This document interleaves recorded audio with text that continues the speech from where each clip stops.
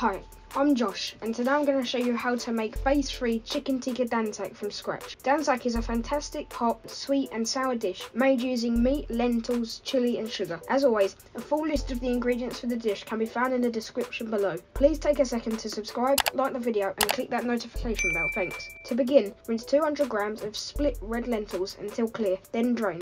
Add them to a pan on low to medium heat and add 600 milliliters of boiling water. Stir well. Bring to the boil, then turn down and allow to simmer for around 30 minutes, stirring every 10 minutes until they turn to mush. If you're doing this in advance, these will store in the refrigerator for around 3 days. Alternatively, freeze in around 5 tablespoon portions. Next, heat your pan on medium and add 3 tablespoons of vegetable oil along with 1 finely sliced brown or white onion.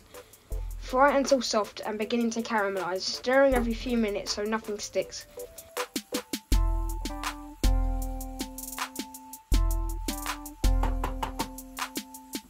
Now add 2 teaspoons of grated garlic and 1 teaspoon of grated ginger and allow to fry for around 30 seconds. Stir in 2 tablespoons of tomato puree watered down with around 4 tablespoons of water and allow to simmer for around a minute to remove the bitterness. Now add in 1 tablespoon of mixed powder or curry powder, half a teaspoon of coriander powder, quarter of a teaspoon of cumin powder, quarter of a teaspoon of turmeric powder, half a teaspoon of salt, 1 teaspoon of chilli powder, 1 to 2 tablespoons of sugar, and half a teaspoon of fenugreek leaves of kasoori methi. Stir in well and allow to cook out for a couple of minutes. If you ever tend to get gritty or grainy curries, it's most likely that you're not cooking out the spices enough at this stage.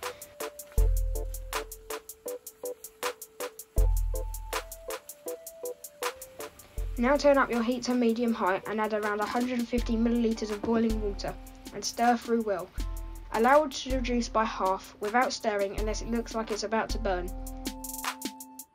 When it's reduced by half, add in another 150 milliliters, mix through and allow to reduce for a further couple of minutes.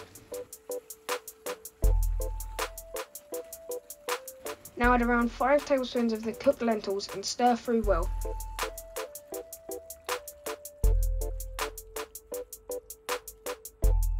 Add your choice of protein. Today I'm using my yogurt-free chicken tikka and the recipe for this is popping up now, and around 1 teaspoon of lemon juice. Coat the pieces of meat to stop them drying out and reduce until the dish is the consistency you require. Please remember to like and subscribe and check out this and other recipes on my website at thecurrykid.co.uk.